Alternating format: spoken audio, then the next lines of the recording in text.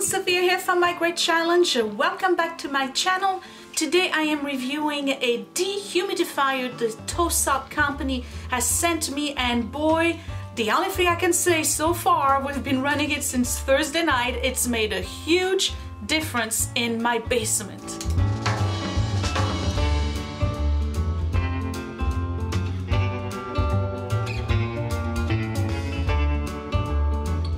So here it is. This is a TOSOT Dehumidifier. This is a 50 pint in terms of capacity. I'm giving you an idea of how big it is. I'm going to do a review on it. I just want to say this first, that I really don't know much about dehumidifier. So I'm going to give you just layman type information on it, because I don't want to sound like an expert on the matter. All I can tell you is that it feels much different in here, and the air is really, really nice. So this is the dehumidifier. You see it's on wheels, which is really, really cool, and it has two ways of disposing of the water. The first one is the tray at the bottom. That's a receptacle where it will fill up with water, and it actually tells you when it's full and it stops working at that point. So for people like me who are driven to distraction and would probably forget that this thing needs to be emptied, this is really, really cool that it stopped on its own. Otherwise there would be water all over the basement again. Or you can use, and I'll show you the feature later on, you can use a side little panel here that has a hook for a hose. If you want to have a continuous drain, I would assume that's for really, really damp and humid basements. So before I give you all the specs and empty out the tank for this gizmo here, because I haven't emptied it since Thursday, quite frankly I haven't looked at it either, so I don't know how much water is in there. I just want to give you an idea of what the basement was like before. This is a basement in a very wet area. We are at mid-range on a hill, and we get a lot of water, The back of my yard cannot be used at all. When it rains, we have a river, literally, that flows in the back of the garage and throughout the entire yard. So the backyard itself is very soggy. We do have a sump pump, and you know from watching my videos that there is a trench all around the perimeter of the basement with weeping holes all around it, where the water basically drains into the trench, goes to the sump pump, and then the water is then ejected back into the street. This sump pump works pretty much 24/7. There is a lot of water surrounding the house, a lot of water, and that is all year long, definitely around spring and fall. And I have to tell you, the summer was particularly wet. If you are in the North Jersey area, you know what I'm talking about. We got swamped. I mean, really swamped. It ruined the vegetables. It was really, really wet. So as a result, during the spring and the summer and a little bit of the fall, in this basement there is a musty smell. It's not the smell of nasty mildew, but there is a musty smell. And I have a lot of books, and I have electronics here, and all of my quilting equipment is here as well. And the dampness of the basement makes the basement feel cold all the time, regardless of what season you're in. When you come down here, it's really not all that comfortable. So I have learned that if I had a dehumidifier, it would make the air in here and the overall level of comfort of the basement much more favorable to wanting to be here. And that is so true. It's amazing how removing the moisture from the air in the basement has actually made the overall feel of this basement much more comfortable. Amazing. I have no clue that all it took was a dehumidifier. So let's look at this unit, and then I'm going to show you the specs for it, and we're going to look at how much water I've picked up since Thursday night. So today is Sunday around 4 p.m. We have Friday, Saturday and Sunday. So it's 72 hours worth of having the dehumidifier working. Okay, so this is the dehumidifier again. It's on wheel. So basically this is what I've learned about dehumidifiers from my little bit of browsing. And again, I'm giving you layman's terms, okay? This is basically just like an air conditioning. If you know, when you have an air conditioning, the air gets sucked in, it then gets frozen and on coils, and then it gets sent back to your house. But if you've noticed, if you have portable air conditioners, that you window air conditioners like we do, after a couple of hours of use, the humidity in your house actually goes down because it takes the moisture out of the air. And that's why some of those window air conditioners at some point really get a lot of black mold in them, and you should not you keep using them at that point. And you will see that there's air ejected on the back, that's hot air, and then at the beginning of using your air conditioner you're going to see a lot of condensation and water dripping from it, right?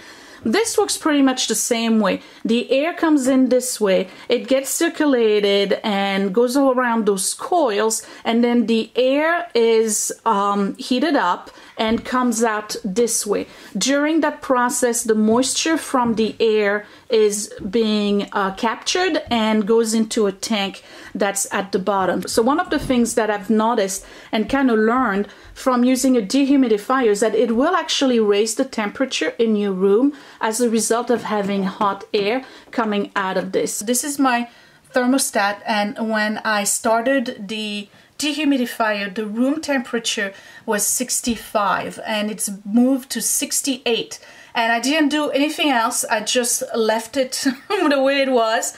I didn't try to move it up or anything. It actually raised the temperature in the room, and I did not have it at all times right above the thermostat either. I just want to say that. So panels, there's an on-off button right here. This is the light for the filter. It will tell you whether or not the filter needs to be cleaned. And there's also a button here that will tell you that the unit is working non-stop. This is where you change your humidity level in the house, okay? So, or in your room. So you go minus if you want it to be you know, at 40, or if you wanted it at 50. Technically 45 is where you want it. That's probably the best humidity level for your house. Mine is 40 right now, but I really wanted to suck the air. Then there's a fan speed right here. You can have it on low, high, and medium. It's very quiet. It's not running right now because it's reached the level of humidity that I wanted. So I'm not sure how I'm gonna get it to work, but it's very quiet. Even at high, you barely hear it. So take my word for it. And then there's a timer here if you want to run it for a certain amount of hours. It has an on-off switch that's automatic, meaning that once you've reached the level of humidity that you want, it will stop working, and then it will start again, and then it will stop and start again on its own automatically. So you can basically leave the unit alone and not have to worry about turning it on or turning it off. Okay, so this is like kind of like the suitcases that you get for traveling now, where this thing is a 360 wheel, which is really good. This is the compartment here in the back where you can put the little hose connection if you wanted to have your unit working with a hose to continuously get the water out. And then right here is the tank. So I'm going to zoom on this because, again, I have not looked at the tank yet in the last 72 hours. So we're gonna see how much water I got out. So let's pull this here. Okay, and yes, there is water. Okay, so don't mind my ugly bucket here. This is the one I used to bleed the pipes for the furnace. So here is the amount of water I got in 3 days.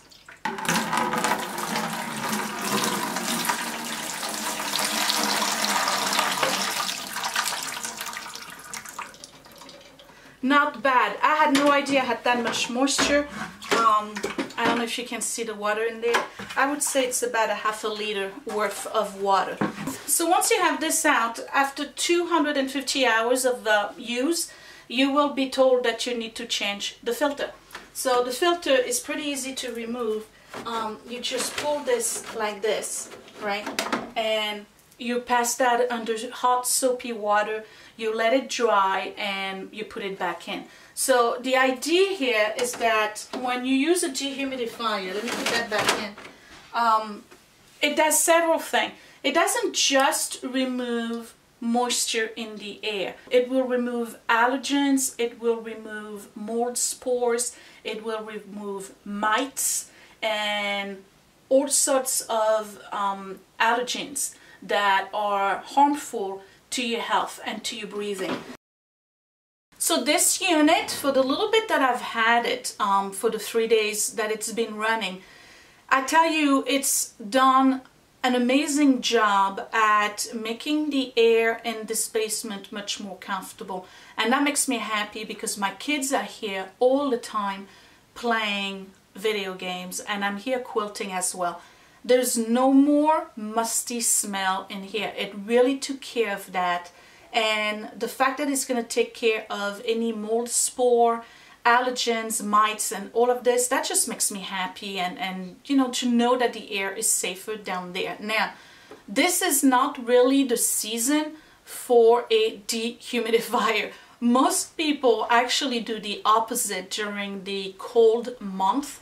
Because the furnace in my house is right here, the air actually gets drier in your basements during the fall and the winter. And some people, when they have a furnace in the basement like I do, actually do the opposite. They actually use a humidifier in the basement to bring back some level of moisture, because when the air is too dry, it actually is not that great for your foundations, for wooden furniture that you have, or anything that you want to preserve in your home. Super dry air is not ideal. So this unit would probably be more optimal during the spring and summer months when it gets really heavy and damp in this basement. At some point during the next few weeks, what's going to happen is that Scott and I are going to move this unit to a bathroom on the 3rd floor. Because if you know my channel, you know that my master bathroom does not have any ventilation. And I do have a problem with humidity and the mold, mold growing around the area of the tub, which I'm constantly cleaning. And it's a problem. So this is definitely something I would recommend if you have a bathroom that is like mine, that has either no ventilation or very poor ventilation, just to make the air more breathable and prevent mold from growing around your tub, on your tub surround, and underneath the tiles. Because believe it or not, that stuff will grow behind the walls, inside the tiles. It's unbelievable how your house can actually become unhealthy for you without you noticing it firsthand. So there's bad stuff lurking behind your walls without you knowing about it, and you're still breathing it. So get a dehumidifier if you have that kind of issues like I do. I can only say this, and I'll repeat myself, it's made a difference with the quality of the air in this basement. And because it's also raised the temperature here, just a reminder, the floor is, I know it looks like it's finished, but it's not. These are just rubber tiles that were put directly on the concrete, so the floor is not insulated. This basement always feels cold, but now it's cold and dry. It's not cold and damp, and that makes a huge difference in the comfort level of the basement. So that is my review. I wish I could make it sound, but it's not gonna work because the unit has sucked the humidity out of basement. So, but trust me, it really doesn't make much noise. It's basically the same noise that you would get from a fan. It's energy efficient, so you're not going to spend a lot of money running it. It's definitely more efficient than an air conditioner, like a window air conditioner, in terms of the amount of electricity that you're going to use. I've put all of the specs on the screen already, so you know that. So yeah, I'm happy with it. I really am. My basement is 700 square feet. This unit is 50 pints and it's definitely enough for that size. So I like it. I'm very happy TOSOT sent me one. Boy, I had no idea I needed one that bad. I really didn't. So I'm very happy about that. So that's it. That's my little review on the TOSOT dehumidifier. If you want to get your own or look at other models, check down below. I'll put the link and you can check them out. I think this one is about $250. I think it's a very good investment if you want to purchase your one. Okay, so give me a thumbs up if you like this review. I'm sorry I couldn't give you a lot of, you know, technicalities on it because I really don't know much about dehumidifiers. So I'm just giving you my experience with this one and how it's improved the overall comfort level of my basement. Thank you for watching, you guys. Bye!